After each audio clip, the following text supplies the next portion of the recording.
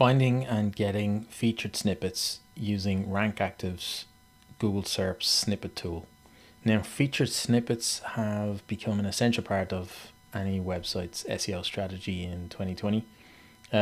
Grabbing a featured snippet for a keyword can help you leapfrog your blog post, service page, or product page right over the competition into first place in the Google search results.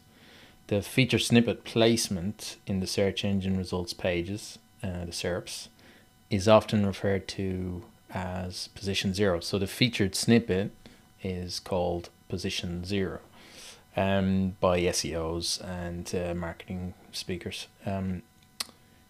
That's basically because snippets appear before the first organic result, which is considered position 1.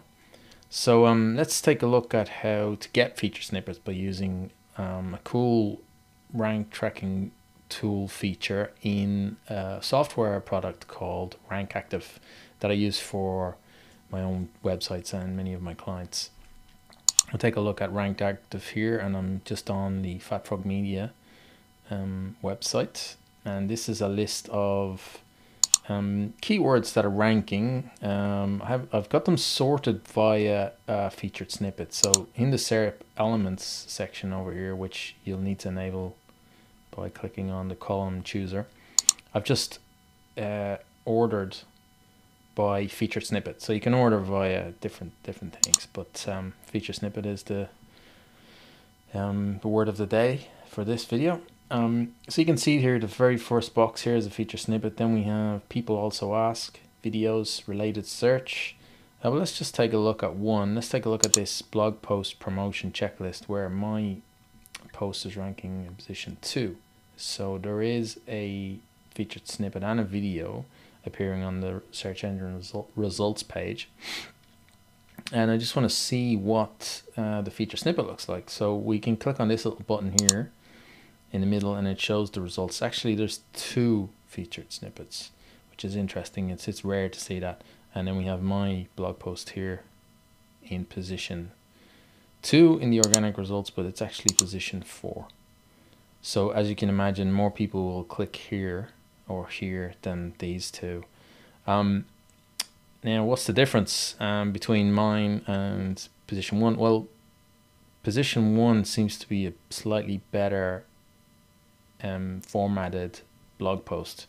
So what it's worth doing now, if you're in the same situation, is to go in and actually look at these blog posts and see the way they're structured and examine how they're structured. Here's another one here.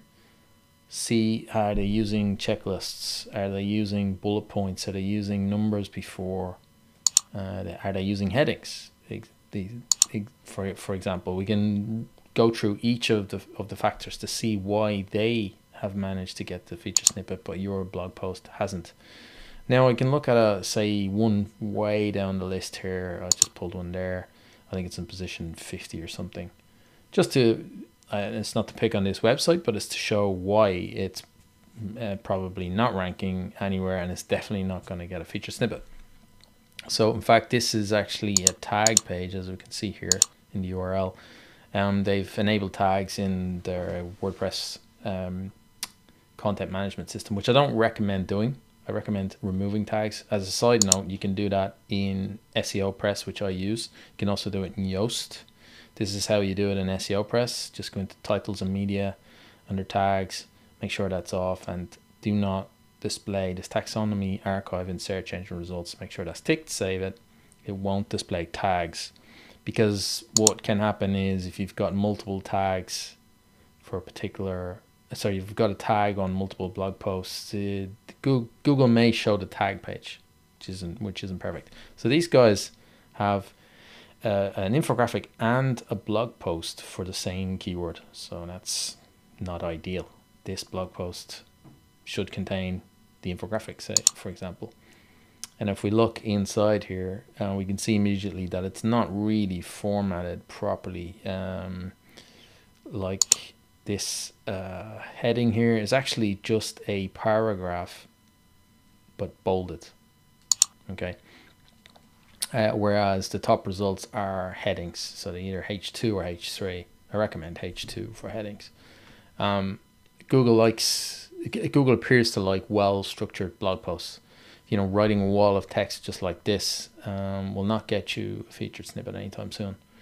And the best way of snagging prime real estate on Google is to format your blog posts the way it wants it to be formatted and make the pages easy for the search engine to understand. So in this case, the author of this blog post is missing a big opportunity. Yes, so there's only 8 items on this checklist as well, so that's worth comparing to the featured snippet results to see what's there. My blog post is second in the organic listings, but I wager that it gets fewer clicks than either of the featured snippets. All right, so let's take a look at another example of a winning recipe for getting featured snippets. Let's take a look at this one here, the difference between AdWords and AdWords Express. It's now called Google Ads, but a lot of people still use the word AdWords. So it's Google Ads and AdWords Express. But it doesn't really matter. In this case, I've dropped a couple of one position here, I should say. And the winning snippet, let's take a look and see what the winning snippet is. If we click here, we can see that it's quite concise. AdWords Express is a simplified version of AdWords. It automates campaign management, alleviating the need for daily tasks or oversight. So this is a short, concise explanation of what AdWords is. Whereas my post, where is it now? My post doesn't really do that. I'm just going to come in here and take a look. So it talks about new advertisers, which services to use, how to get started, various things. So it's not as it doesn't really give a concise answer to the question of AdWords, the difference between AdWords and AdWords Express. And Google's natural language processing algorithms understand that if somebody types that in, they want a quick answer, and then they have the option to go and read the rest. And it also matters for people searching on mobile because they're using their voice, and Google is able to respond really quickly with an answer like this. 3 lines, and it's delivered direct to the mobile device. So it's very important to think about voice search as well.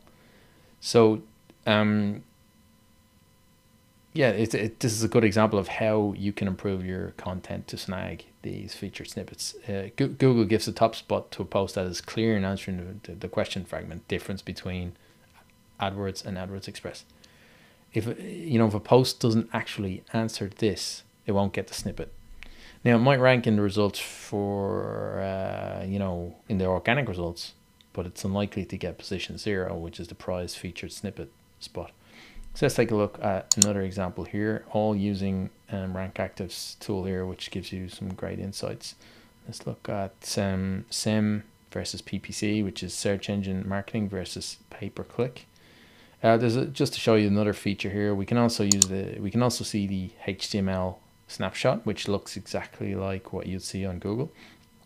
And there's the for the chosen location. So I've chosen google.com English United States, which you can also do mobile, various locations you can drill right down. You can search on Bing if you're interested in that as well. So if we take a look at this, PPC stands for pay-per-click and refers to a type of online advertising. Short, 1 sentence, concise. SEM stands for search engine marketing and is the blanket term used for any kind of activity, blah, blah, blah. So this is answering the question that if somebody was to pick up the phone and say SEM versus PPC, or what is SEM versus PPC, this is the answer Google will read back, and this is why they're getting the featured snippets. So you can look at this and then see why your blog post isn't performing as well. So I'm just going to open my one. Let me see, I'm just going to open it here. And yeah, my post is all the way down in actually position 13 because of all the feature snippets and videos. Yeah, it doesn't really answer the question, SEM versus PPC. It talks a lot about the different topics, but it doesn't really give the definitive answers. That's where I could improve and potentially jump from position 10 to position 0 and get a whole lot more traffic. So this is a really great way to improve blog posts that are kind of languishing down the bottom of page 1, even on page 2. Really, they should be on page 1 to get a featured snippet, and ideally in the top 5 or 6. Okay.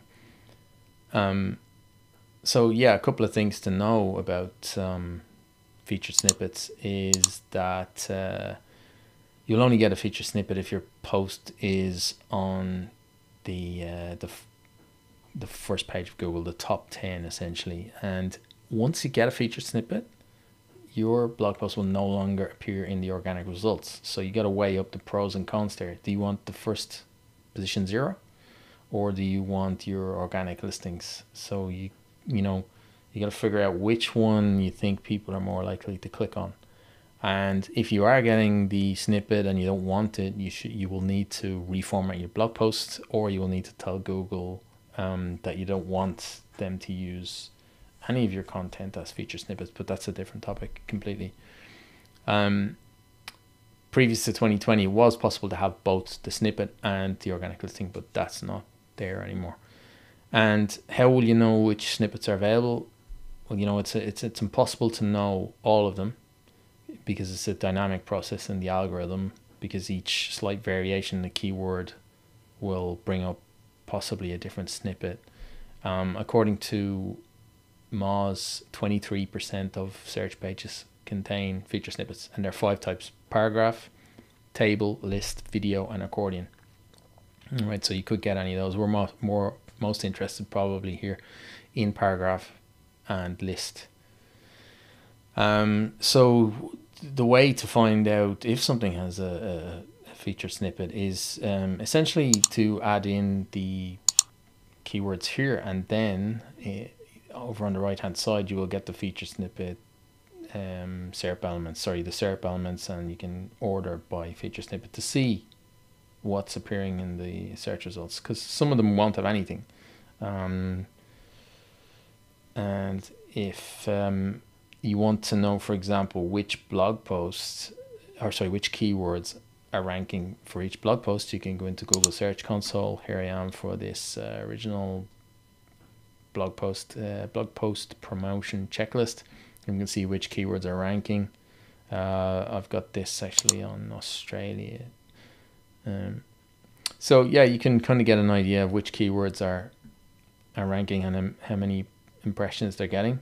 Pop those into Rankactive and then see if there are feature snippets, or people also ask videos, related searches, and adjust from there. Ideally, if you're in position 1, you might not want to touch it. If you're in position 10, it's a perfect opportunity to try and improve your rankings and your position.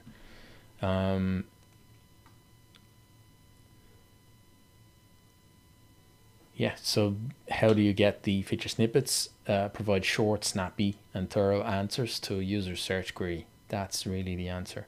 A summary of your entire post can be a great way to grab a feature snippet. You can put this at the start or at the end. And the introduction is a great place to not only answer a specific question, but describe how the blog post will help the reader.